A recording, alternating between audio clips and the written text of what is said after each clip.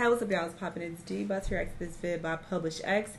This is the real Playboi Carti story documentary. Okay, we're gonna see what this doc is like. When is his new album coming out? I feel like people have been waiting for it for a minute now, but I don't know of any updates about it.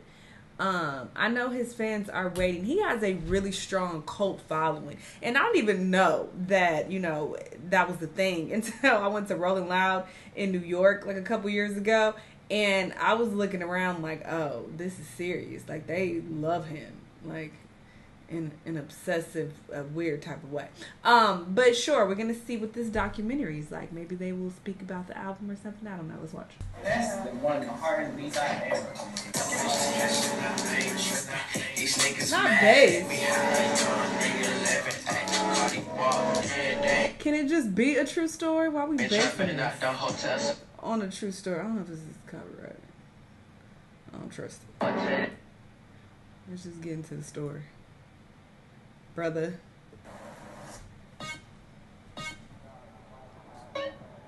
Jordan Carter was born on September 13th, 1996. He grew up in the suburbs of Riverdale in Atlanta, Georgia. Although he grew up in a suburb, Riverdale was known for his higher crime rates. Jordan grew up listening to artists like Michael Jackson, Prince, Young Jeezy, and his favorite rapper Currency. When he was young, he would freestyle a lot. The first time his family actually heard him freestyle, they threw dollar bills on him as a joke and hyped him up to keep going. He never really thought anything of it growing up and would never actually write down a song. In high school, he got really involved with basketball, to the point where he believed if he really tried, he could go pro. He started smoking weed every day before practice, and his grades would be mediocre at best all through high school. He eventually got into a fight with his basketball coach and quit the team. His friends would tell him to start recording real music since they thought he had what it took. After thinking about it, and now that his hoop dreams were done, he decided to start writing his first songs. He recorded his first song on GarageBand and titled it Cry. He decided to go with the name Sir Cartier, and he even shot a music video for the song. He would get into music pretty fast, to the point where he was skipping class just to write down songs. While in high school, he dropped his very first project, Young Misfit. You can still listen to it to this day on YouTube. He got his first jobs at a grocery store and later H&M because he always had an interest in fashion and clothes. Like, fashion is just a way for me to express myself without speaking, He would continue to make music for the rest of high school and even quit his job at H&M after feeling embarrassed that a customer asked if he made music and recognized him. He would barely graduate school after completing a ton of makeup homework in the last couple weeks. He was so close to not graduating that his family thought he wasn't and didn't even show up to watch him walk the stage. Knowing that he wasn't going to college, he decided to go harder with his music and created a SoundCloud under his new name, Playboi Carti. One of his friends knew an Atlanta producer who he thought Carti would work well with.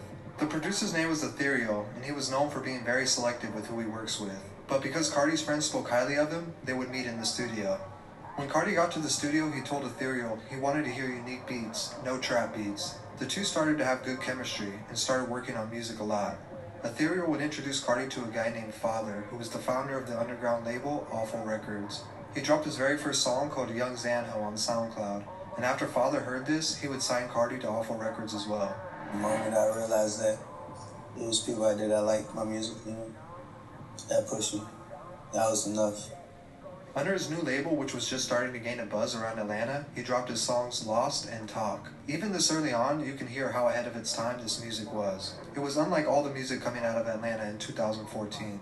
This is where he really started to find his style and run with it. In late 2014, he would make friends with another producer who was trying to make a name for himself, Mexico Dro. Mexico Dro and Carti's music just seemed to work good together, almost too good, and once again ahead of its time. When Carti started using his beats, it was like he entered another mode. Mexico quickly became his go-to producer. They would record songs like Money Counter, Plug, and By Myself, No Help. With Ethereal and Mexico Dro feeding Carti beats, his music on SoundCloud was finally starting to catch the attention of a wider audience. His SoundCloud followers and plays started to rise. He could really see everything coming together, but was still very underground. In 2015, he decided to relocate from Atlanta to New York, where he would sleep on his weed plug's floor. Had to get up that the inspiration was to get about Atlanta. He could recall ASAP Bari coming to his plug's house to buy weed and recognizing him, not knowing at the time how influential this would be. With Carti's music starting to buzz around, he would start to make a lot more friends in high places. And as I mentioned before, he always had a taste for fashion. This would lead him to making friends with Ian Connor in New York, who was a very popular online influencer and well established in the fashion scene. Ian and Carti would become especially close, to the point where Ian asked to manage Carti. With this being said, he decided to part ways with his label Awful Records. Ian would play a huge role in getting his music heard. He would frequently post Carti's music to his hundreds of thousands of followers on Instagram and Twitter. Not only did this help Carti accumulate new fans, but it would also get his music in front of other mainstream artists. At South by Southwest in 2015, Carti and Ian would attend a house party where Ian introduced him to A$AP Rocky. Rocky told Carti he had heard some of his music and really liked it. With the two already having a common interest in music and fashion, it wouldn't take long for them to become good friends. In April, he dropped his song Broke Boy, and it instantly brought his face to the top of the underground music scene, gaining millions of plays on SoundCloud and YouTube, as well as blog exposure from sites like Complex. With millions of people now paying attention to him, it was only right he dropped another song. A month after Broke Boy came out, he released another single, Fetty, featuring Dash and Maxo Cream. Once again, the song was an underground hit. This momentum would lead him to officially signing to A$AP Mob in October of that year. Once he reached out to me, I was just crazy, bro. Like, what? With a ton of hype behind being A$AP Mob's newest member, Ian Connor announced on Twitter that the new Playboi Carti tape was coming very soon.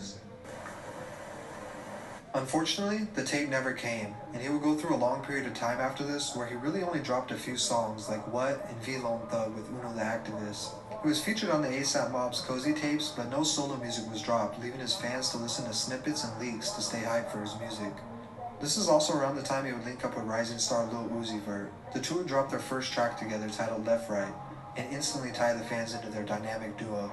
In September of 2016, A$AP Rocky announced to the world that Carti had just signed a deal with Interscope Records, and also teased fans once again that his tape was coming soon. But no tape came. In 2017, the hype around Carti's tape was at an all-time high, with some fans' patience running low. In multiple interviews, he stated that it was on the way, but producer problems caused delays. Just a few months into 2017, Carti took a trip down to Atlanta. He was recording in a studio with rapper K Supreme when he gave him a beat from an unknown Atlanta producer. The producer was Pierre Bourne, and Carti would record his verse to Woke Up Like This and send it off to Lil Uzi for a feature. Initially, Pierre was upset because he liked to work with people face-to-face in the studio, and K Supreme wasn't supposed to give that beat away. After getting a hold of Carti, they talked about everything, and before they knew it, Carti and Uzi were teasing the song on social media. About a month later, they would link up for the first time in person. When Carti heard Pierre's beats, he started redoing his whole album, falling in love with these new songs. It's like he was waiting to find a new producer who matched the way he was feeling at that time, and the music really showed that. This inspired him to drop 2 singles from his tape to give fans something to look forward to. Both songs featured Lil Uzi and were produced by Pierre. They were Woke Up Like This and Lookin'. These songs would be a massive success and help introduce the world to Pierre Bourne as well. Like, me and Pierre especially, we used to sleep in the studio. In April of 2017, his life would change forever after dropping his self-titled tape, Playboi Carti. The tape had 6 songs produced by Pierre and 1 by Mexico Dro.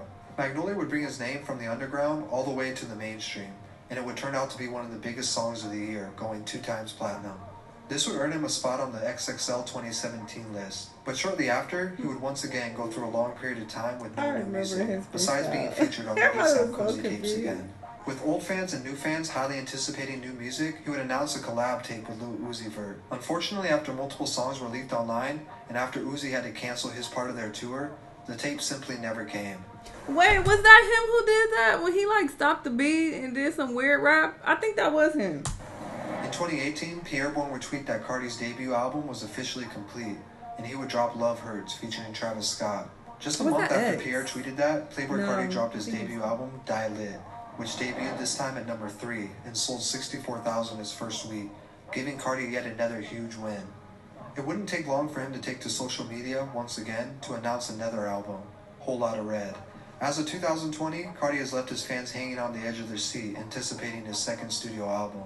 It's been over 2 years, leaving fans to once again rely on features and leaked songs to hold them over. On November 24th, 2020, he stated that the album was finished and turned into the label, leaving many to think the wait was finally over.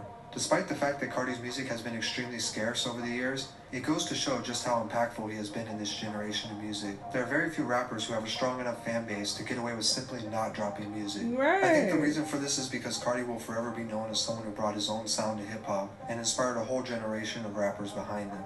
But no matter how hard you try to clone a sound, there will only ever be one true person who can satisfy that craving, leaving fans willing to wait as long as it takes. Thank you for watching. This video is clearly old. Oh yeah, this video came out November of 2020. Yeah, his album still hasn't been released. Like 2.5 years later. We'll see what happens. But yeah, a lot of artists have a lot of issues with releasing their albums. They have producer issues, like, you know, he stated he had label issues. There's so many moving parts, and they have to deal with industry politics. It just seems like it complicates the whole process. So, yeah, we will see what happens. I will definitely listen to it for sure, because I don't want to say I'm a fan, that's a bit of a reach, but I definitely became interested in him after seeing him perform live for sure. And he has a couple songs that I like. So yeah, I'm interested to hear it whenever it drops, whenever that is. Y'all let me know what y'all think though. Let me know what the videos you've been watching. I'll see you on the next time. Bye.